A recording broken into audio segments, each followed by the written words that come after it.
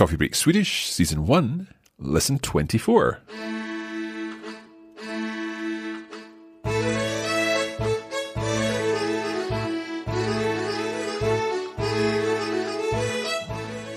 Hej och välkomna till Coffee Break Swedish. Jag heter Mark. Och jag heter Anna. Hur mår du, Hanna? Jag mår jättebra, Mark. Hur mår du? Idag mår jag lite trött. Är det för det är lite dåligt väder utomhus? Dåligt väder, yeah. It's been bad weather and I think that is making me tired. I know the feeling. We're back and we are here with another lesson. And in this lesson, we're going to be looking at something very interesting and very important indeed. And that is all about, on the one hand, adjectives from a grammatical point of view, but from a kind of topical point of view, we're going to be describing people. Is that right, Hannah? Yes, talking about how people look and clothing is a really good chance to practice our skills in adjectives. Indeed. Now, we have talked about adjectives before. We do know some things about adjectives and describing words where we change them depending on whether it's an it word or an n word. But we're going to go through that in quite a kind of organised way. And hopefully that will help me understand it and all our listeners understand it too. Så ska vi börja? Ja, låt oss börja.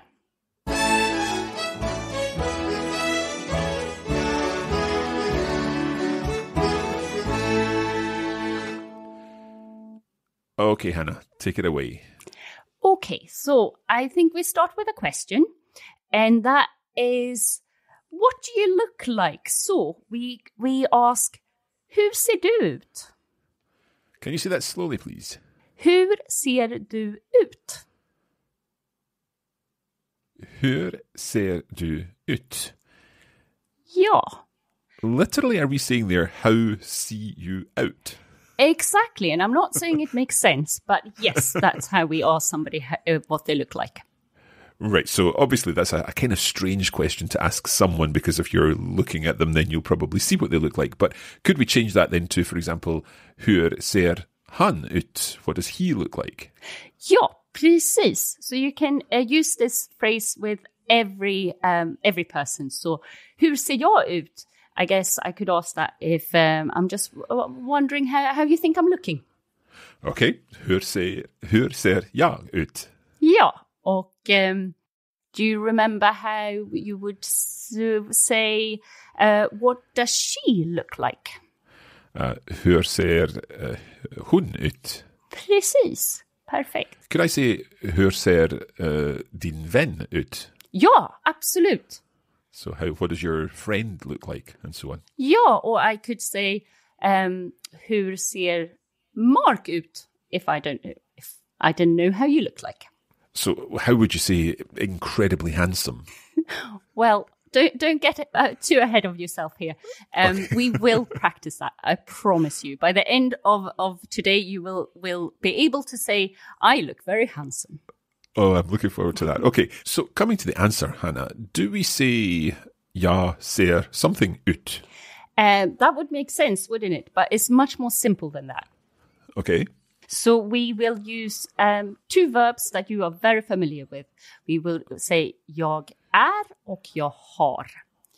Oh, right. I am and I have. Yes. So if we start with jag är, and I guess that is what you were talking about with I am handsome. Okay. Yeah. So how would we say that? Jag är stilig.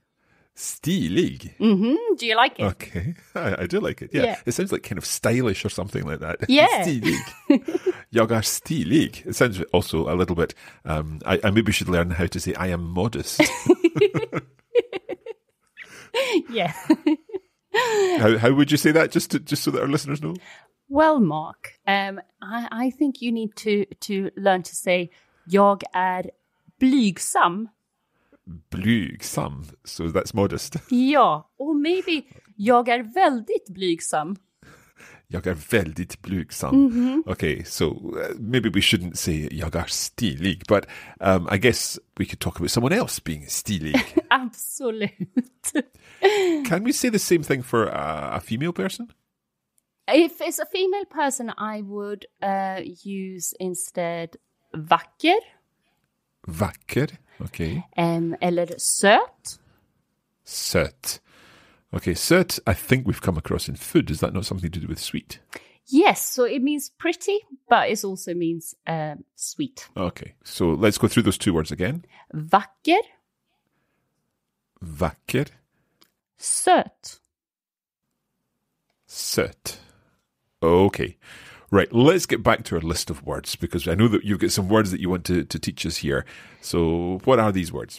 Yeah, so if we think in a more objective way how we would describe ourselves, Okay. if I would say, for example, that I am short, I would say jag är kort. Jag är kort.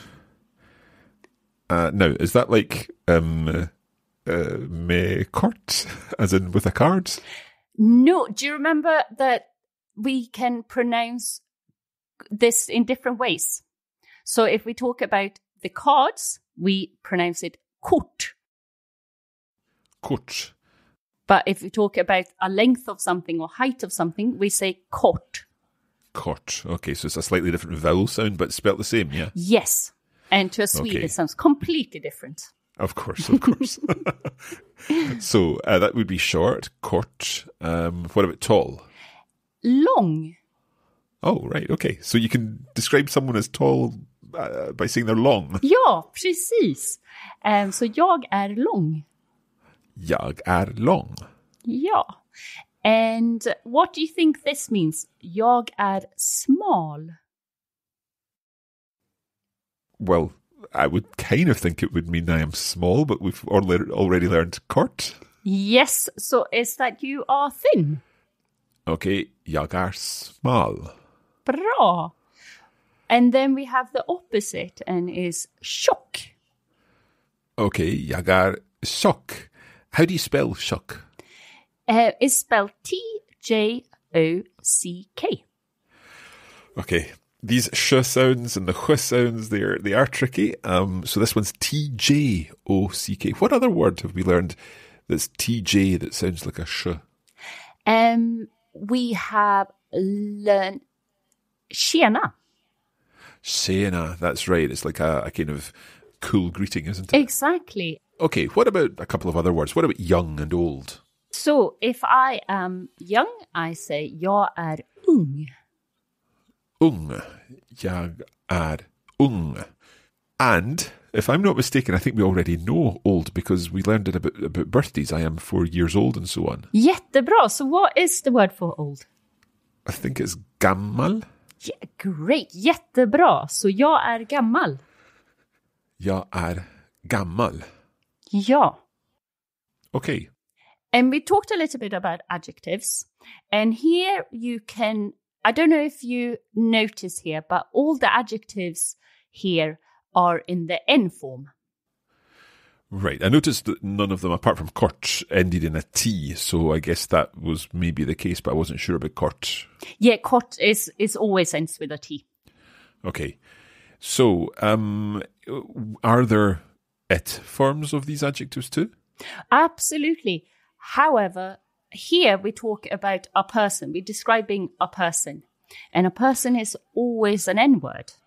Mm-hmm. So if you remember, when we talked about N or et and how we know that it's an N-word, that anything describing human beings are N-words, or any living things are N-words. Yeah. Could we perhaps look at just a couple of these with the it forms as well? Yeah, absolute. So if we have lång, for example, if we talk about hair, it's an et word, for example. So if you say long hair, you say långt hår. Okay, so could we say kort hår? Of course, it's kort because that doesn't change. Yeah, exactly.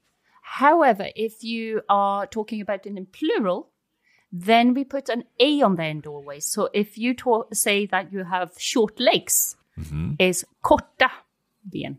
So we learned the word for ben a couple of lessons ago, the leg. So jag har korta ben. Ja, so with that in mind, how would you describe your long legs?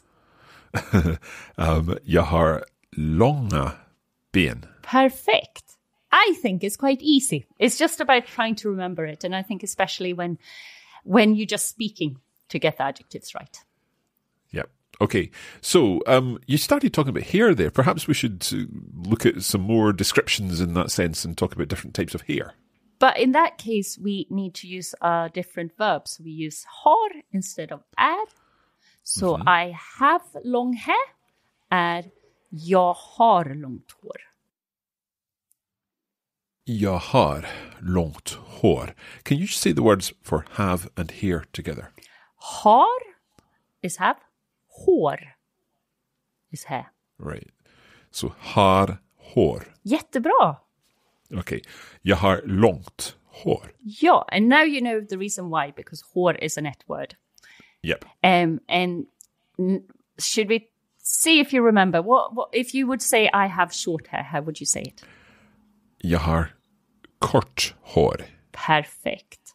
So colors is obviously adjectives as well, and I think colors is a good way of practicing adjectives. So if we think about hair color, and you say that you have brown hair, it works in the same way. You put a T on the end, so it's jag har brunt hår.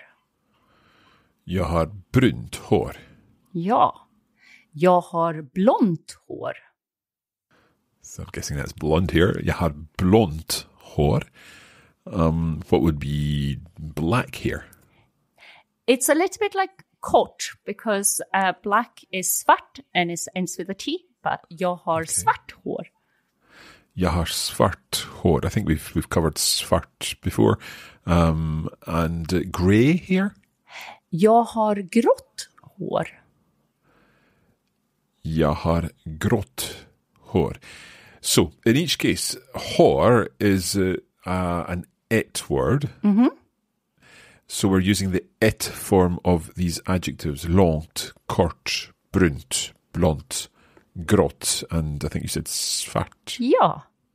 Okay. Perhaps our listeners, I don't have a beard, but perhaps some of our listeners have a beard. What about a beard?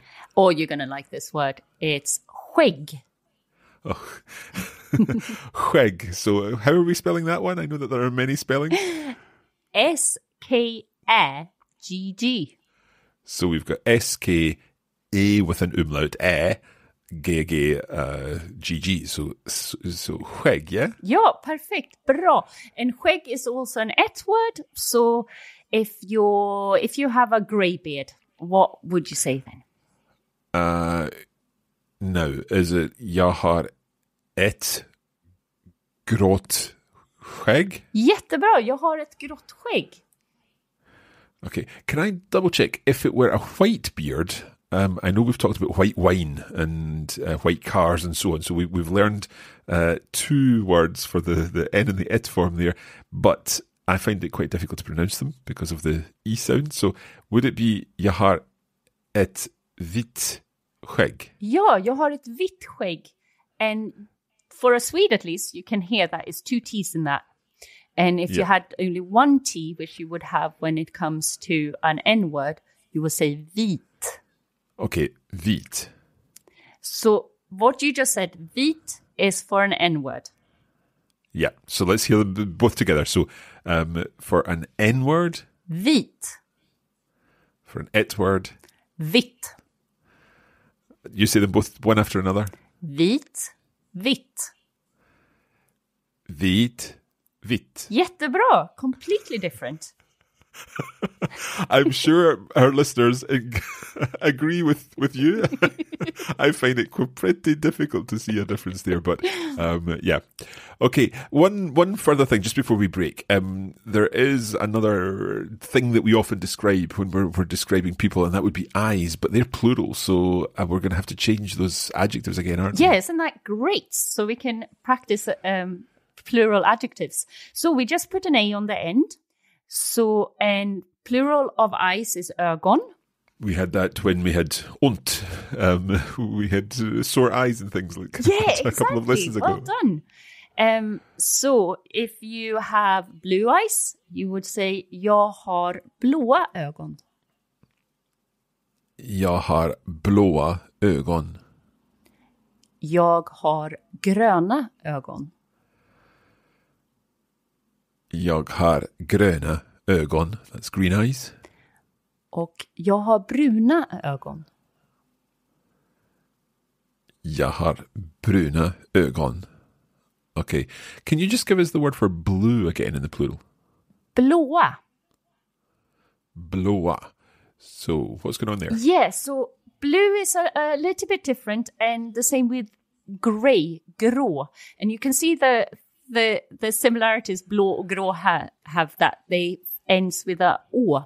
And å is a vowel, and in Swedish we don't like to have vowels next to each other. So when we speak, we can put that a on the end. Blåa, grå. But when we write, we might just not use the a. So we can say jag har blå ögon, jag har grå ögon. And both of those are correct. Does that make sense? Yeah, that makes sense. Can I just check so that I've made sense of this in my head as well? If I had a blue beard, would I say jag har ett blått skägg? Ja, jättebra. Right, so the blå, so it's blå for N-words, blått for ett-words, and then blåa, or just blå, for the plural for blå. Yes, well done. You seem to get it, but we're going to practice some more after the break when we speak about clothing. Okay, well, we will be back in just a moment to do that.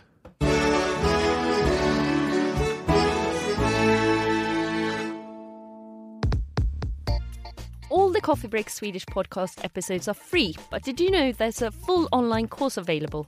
We offer video versions of the lessons where you see the words and phrases on the screen of your device. There are lesson notes providing further information and additional vocabulary, and a bonus audio episode for every lesson. To find out more about our online course, go to coffeebreakswedish.com.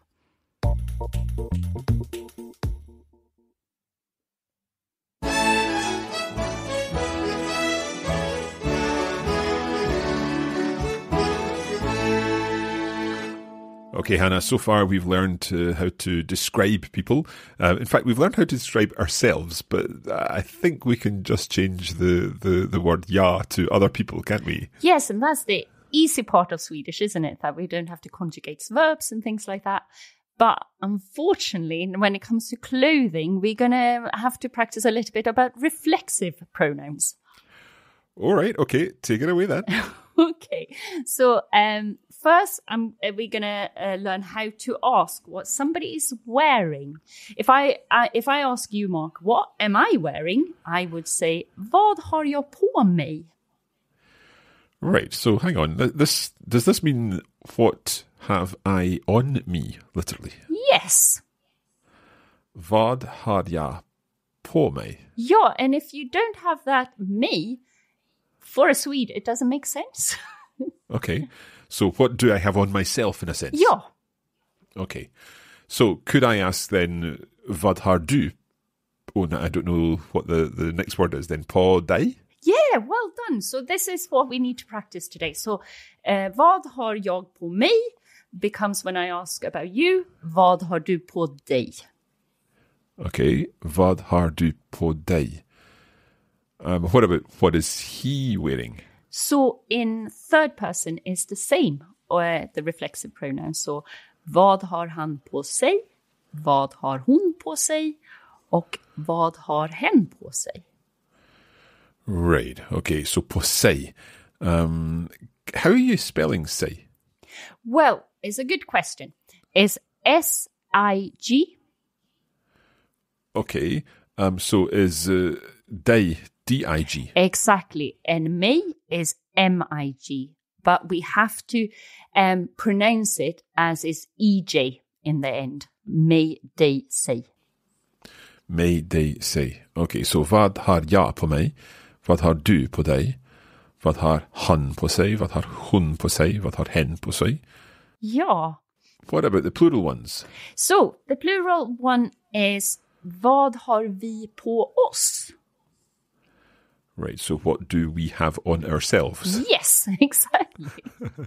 Vad har vi på oss? Ja, and what are you wearing on yourself? is vad har ni på er? Vad har ni på er? Ja. And the last one, what are they wearing on themselves? Vad har de på sig? Okay, so we're back to the sig again. Vad har de på sig? And the dom is spelled D-E, correct? Ja. Okay, good. So those reflexive pronouns, as you've described them as, they were mig, dig, sig, oss, sig. Ja, perfect. And you get another chance to practice that, because if you answer that, it's the same thing. So if I'm starting with I am wearing, then I say jag har på mig. Oh, right. So do you say jag har på mig and then say what it is you're wearing? Yes. So you can't say jag har a blue shirt på mig. Nej, så jag har på mig en blå skjorta. Right, we'll come to those in a moment. So jag har på mig.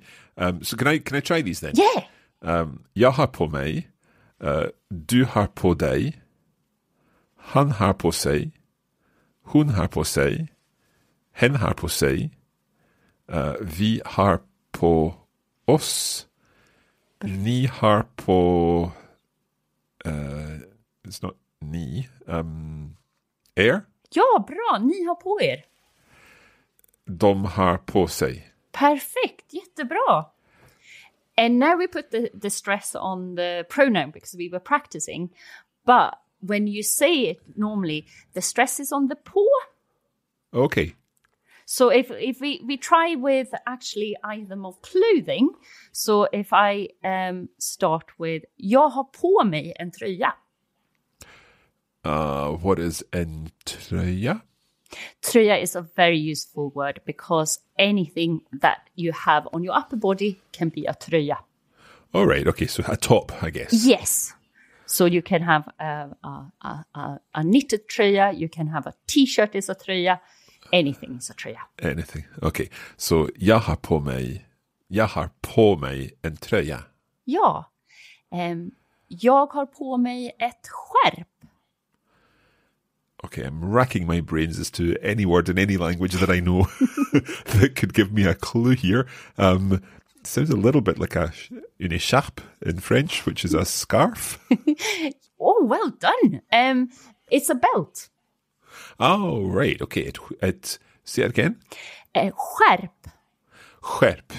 Ett skärp. Okay. What else? Jag har på mig ett par byxor. You've got a pair of boxer shorts on? No. we on the right. we are almost there. It's a pair of trousers. Ah, right. Okay. Say it again. Jag har på mig ett par byxor. Jag har på mig ett par byxor. Ja, bra. Jag har på mig en skjorta. Jag har på mig en skjorta. A skirt? Nästan a shirt. Oh, shirt, right. Let's hear that again then. Jag har på mig en skjorta. Jag har på mig en skjorta. So what is a skirt?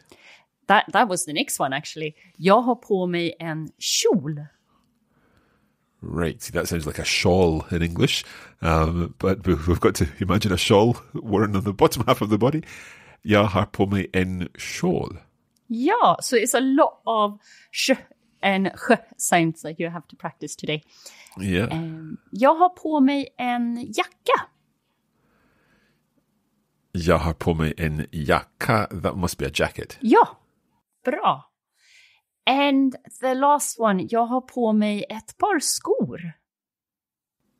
Jag har på mig ett par skor. Ja. A pair of shoes? Ja, absolute. So you notice that most clothing is N-words, but we also have some plurals because obviously shoes you often wear two at the same time. But you heard that we said ett par byxor och ett par skor. And that is them in plural. We talk about a pair, and it's the pair that is the ett word. Does that make sense? Yeah, that makes sense. So the ett par, the reason we're using ett there is because it's the word par that is ett, yeah? Yes, and byxor, plural, skor, 2 of them. Yeah, okay. And we also had ett skärp, yeah? Yes, I thought we needed to add something that had an ett word so we can practice our adjectives. Well, I was just wondering if that's where we're going. Are we now going to make these coloured clothes? Yeah, you know me by now, Mark. So let's try. So what about if we say that instead of I am wearing, we could say you are wearing? Mm-hmm. Yeah, what was that? Du har på dig. Ja, så du har på dig.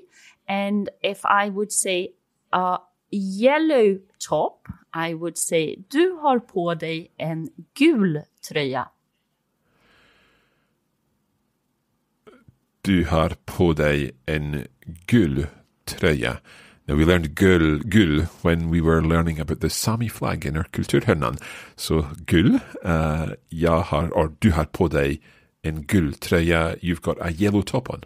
Yes, so en tröja is an N-word. We don't change gul. It's just staying the same.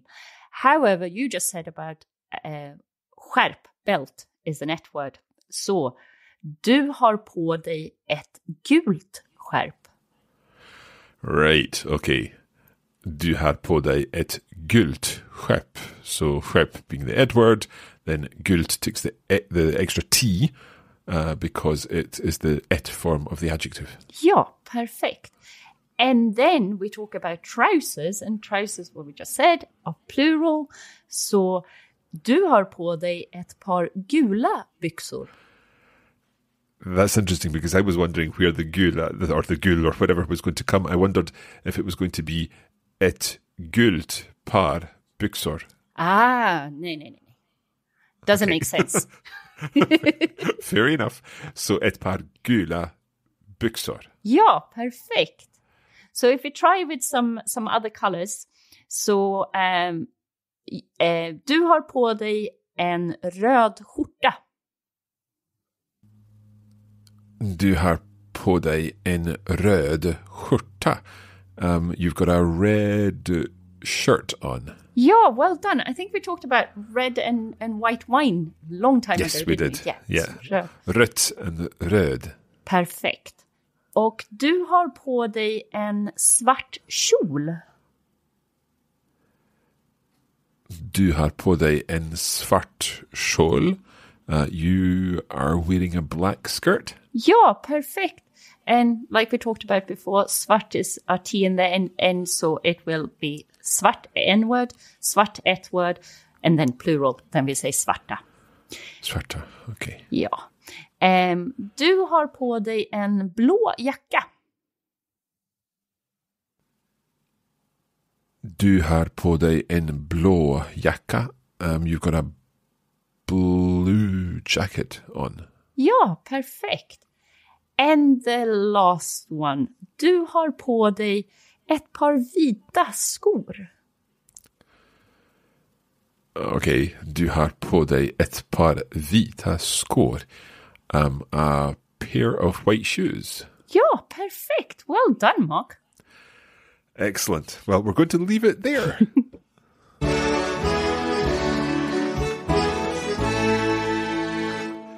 Now, this has been quite a grammatical lesson because I guess these are things that we have to cover at some point, this agreement of adjectives where we do our en and et and plural forms of the adjectives. But it's been good to do that within the context of talking about clothes because we can explain what people look like and describe them and so on. So thank you for that, Hannah. Varsågod, Mark. If you'd like to get more out of this episode of Coffee Break Swedish, of course, you can head over to the Coffee Break Academy, where we provide the lesson notes and a bonus audio recording. And we're just about to record that audio recording now, and we're going to be doing some practice of all of these types of clothing and descriptions. There is also the video version of the lesson, where you see the words and phrases on the screen of your device. So you can find out all about this at coffeebreakacademy.com. And you can find us on Facebook. Just search for Coffee Break Swedish, and we post regular content to help you build your cultural knowledge of all things Swedish. And I think, if I'm not mistaken, we will be posting some challenges there to have you describe some people based on what they are wearing. So you can look forward to trying out this new language over on Facebook. That's it for this lesson. Tack så mycket, Hanna. Varsågod. Tack så mycket, Mike. Och vi ses snart. Hej då.